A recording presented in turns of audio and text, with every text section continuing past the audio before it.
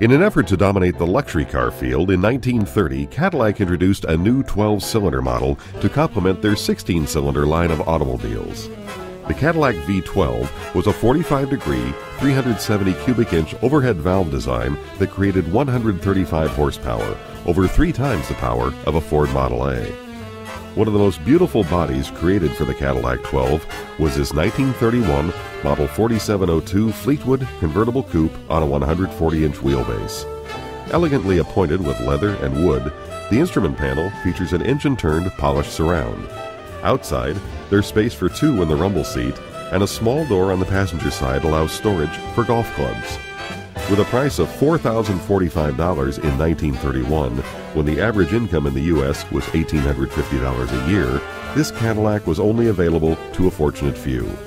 The last Cadillac 12s were made in 1937. This car survived the decades and was fully restored, subsequently being donated to the Classic Car Club of America Museum in 2015 by members Ray and Barbara Gaitis. It stands today as a fine example of the engineering excellence and design style that was a hallmark of Cadillac.